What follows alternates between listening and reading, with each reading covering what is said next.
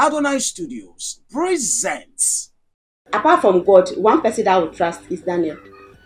Yeah, one human being that I would trust is Daniel. I knew she's the right person to support my vision. She is higher educated than me, so we balance it. The one thing I love so much about him, he's very clean, he cooks, he does almost everything.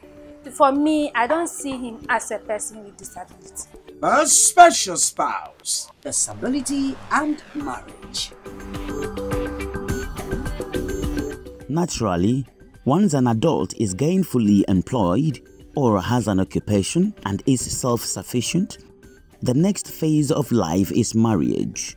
Almost everyone would love to settle down and make a family of their own. For the regular person in society, it's just a matter of when to make that final decision. However, the same cannot be said for persons with disabilities in Ghana. Deep-seated misconceptions about disability make it difficult for non-disabled persons to allow themselves to fall in love with persons with disabilities, no matter how much they may admire them. Some would turn down proposals by persons with disabilities or resist the urge to propose to them for fear of being mocked.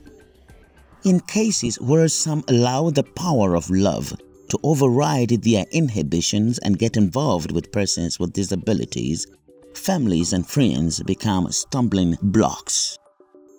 At first, I introduced him as a friend to my family, and then they were okay with him being my friend. But when I decided to marry him, that was where the problem started. Mrs. Catherine Amaki Ashley, an accountant and the spouse of a man with albinism, speaking. They didn't want me to marry him because they don't want grandchildren with albinism in our family. They were like, oh, why do you want to marry an albino? We don't want an albino in our family. Your children will be an albino and other things. It took a long time before we got married. The time that we planned to get married, we didn't get married around that time because I still have to convince my family that he's the best person for me. I can't remember, my friend told me in school, is that your boyfriend? No, how can you go out with such a person? People mocked me. People even told me, hey Kate, upon your tuno, upon everything, look at the person you went to marry. Or somebody will ask, is that your husband? Hey, how come you ended up with this person? Now I said, why? Is he not a human being? Beyond albinism, he's a human being and he's very intelligent. So I don't see anything wrong with him. At first, when we were not dating, they were friends. But when she found out that we were dating, she wasn't happy. Madam Mabel Amakwe, the spouse of a man with physical disabilities, speaking. But I told her that that's what I want. This problem of marriage is one of the major challenges for persons with disabilities in Ghana. The situation presents them with two options, which are to either decide to forget about marriage entirely or to marry their kind, thus fellow persons with disabilities. Even though it is not wrong for persons with disabilities to marry themselves, the situation makes life extra difficult for them as against the invaluable helpmates non-disabled persons become to their disabled spouses as they become their lifelong aids, making up for their weaknesses. And in genetic conditions such as albinism, where both partners with the albinism gene will most likely produce children with the condition, it results in more vulnerable members of the society who require the amenities and all the other things persons with disabilities need to make life easy for them. In exploring this subject of disability and marriage, we share with you the stories of 3 young women and a young pastor, all regular people who are married to persons with disabilities. I think we were friends for a year and then he proposed. We dated for 8 years. So we got married for 9 years. I met him, we all stay in the same area, just opposite where I live. That's how I met him. I met him from there. So it means that you guys were friends for a long time? Yeah. Yes. From 2006, I was working at Accra by then, and then I pick up my phone to talk to someone, and mistakenly I dialed a wrong number by then. So it landed on her phone. By then she was in school. She told me it's a wrong line, but I was pushed by her voice to know her further. But to my surprise, she confidently told me she is blind. Blind. That pushed me to, draw closer, because it's not everyone that, let's say she didn't know me. We are not seeing each other, but she is confident. So the first thing that pushed me to do that was her confidence. Pastor Jeffrey Kojodake, the spouse of a woman with visual impairment, speaking. And then I lost her contact for about 2 years. So from her or senior high school, we didn't meet. And then I found it back. And then by then she's now in Legon. So we agreed to meet each other for the first time. When I got to the school, she told me the dress she'll be wearing and then where she'll be standing. So when I saw her, we were so excited. She ran and then I wouldn't say ran, but yeah, we managed to hug ourselves. That's when it started. From Legon, we didn't marry at that time. When she finished, she further education. She got a scholarship at Kenya.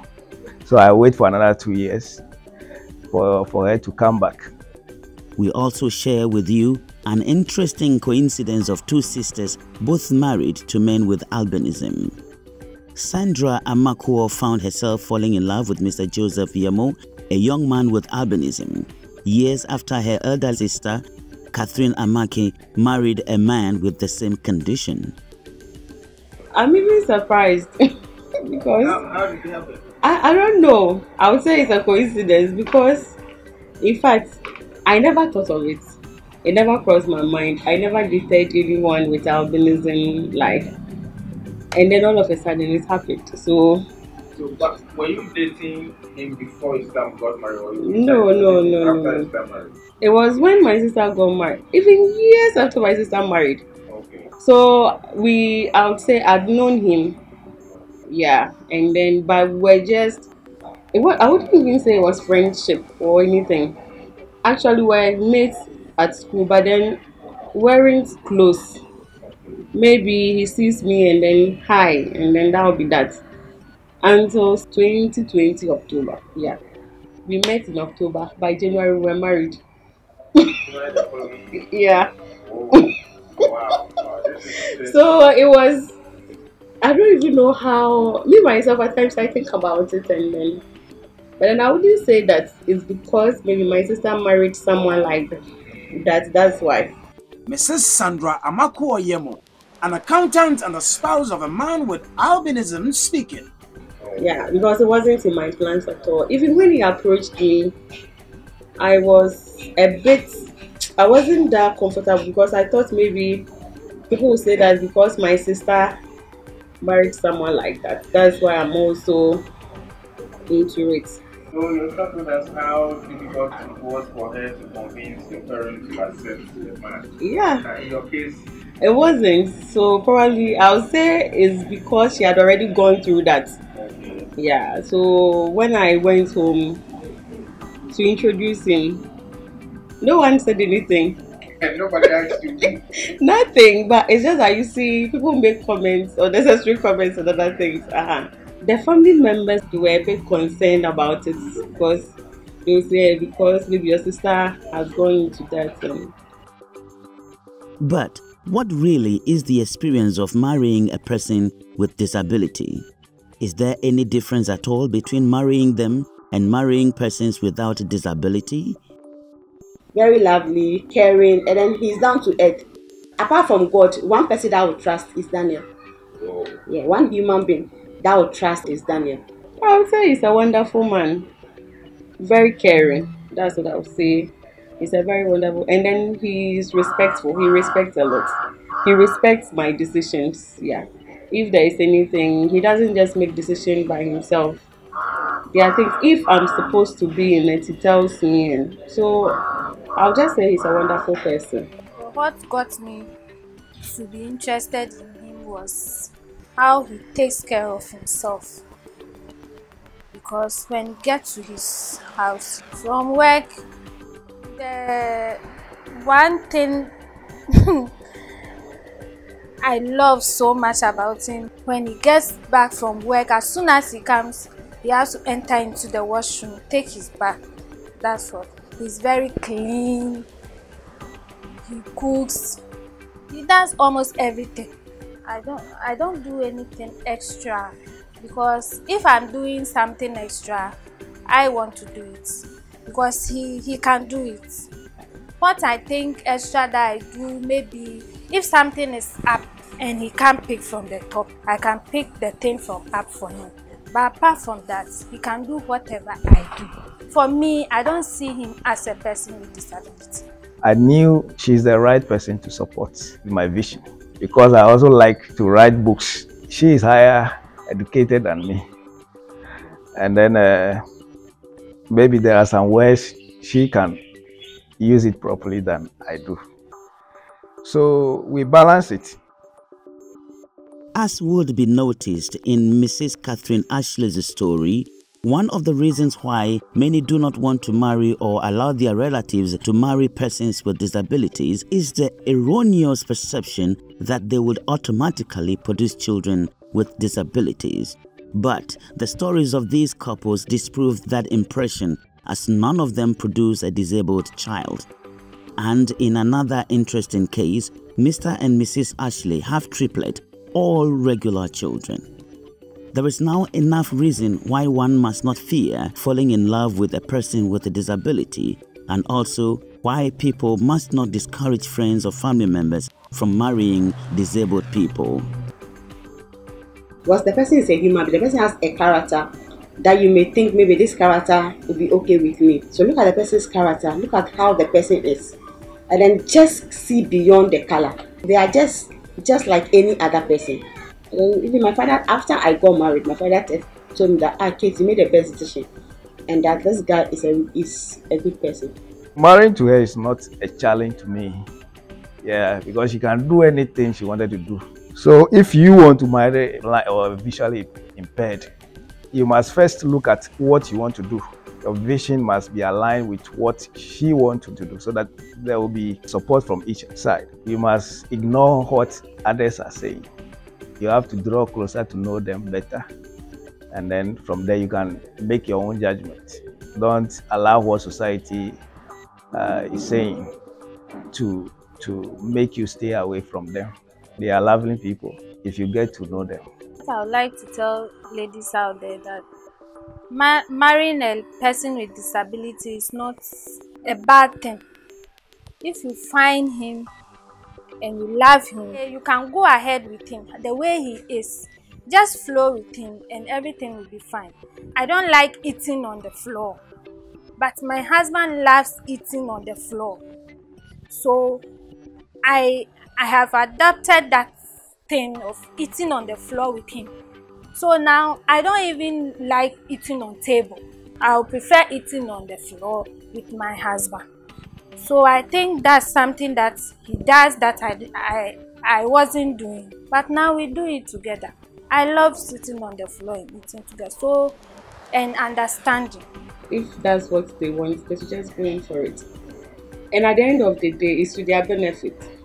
You see, you don't allow someone to discourage you.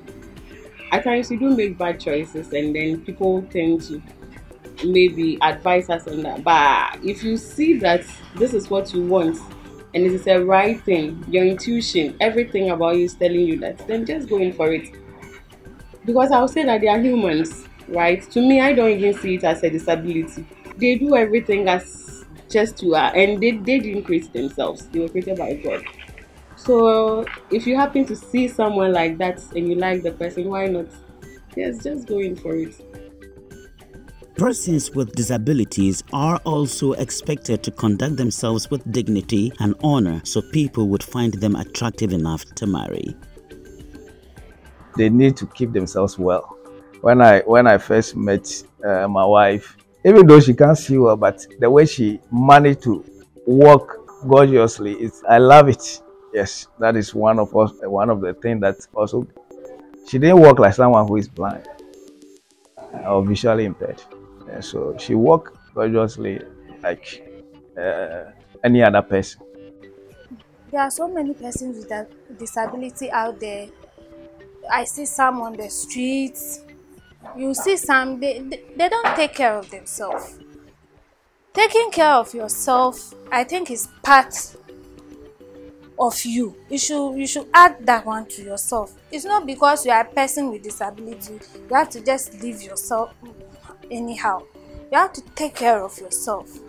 Because if you want someone to admire you, it's how you take care of yourself. Now, here is the conclusion of the whole matter.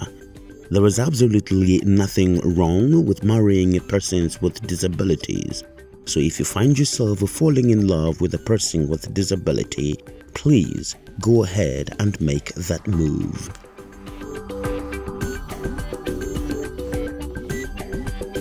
Written, produced, and edited by Benjamin Nilate Aiku.